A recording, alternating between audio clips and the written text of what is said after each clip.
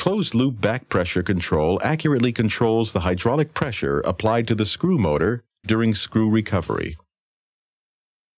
Such systems use a pressure transducer to feed back the hydraulic pressure data to the process controller.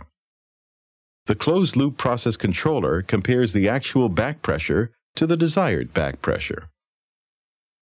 If a discrepancy exists between the actual back pressure reading and the desired set point, the process controller adjusts hydraulic pressure to maintain a constant screw back pressure.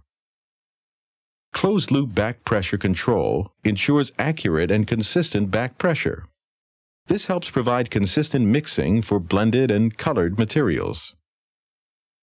Since most of the plastic heating is due to screw speed and back pressure, accurate back pressure control is crucial in providing a consistent melt temperature.